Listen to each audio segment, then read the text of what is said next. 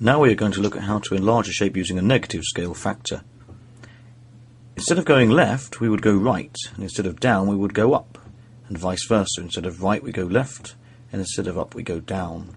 This shape we're going to enlarge has a centre of enlargement of 3, 4, and a scale factor of -2.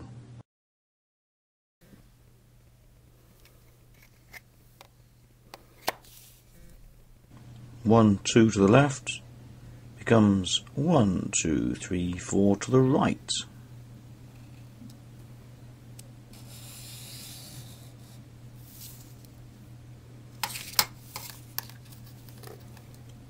One down becomes 2 up.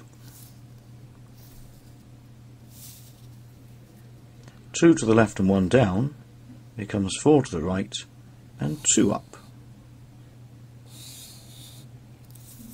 And finally 1 left and 3 down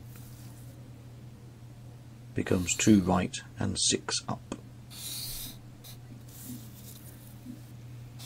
And now we can complete our shape, and there we are. It's turned upside down and been enlarged by scale factor of 2.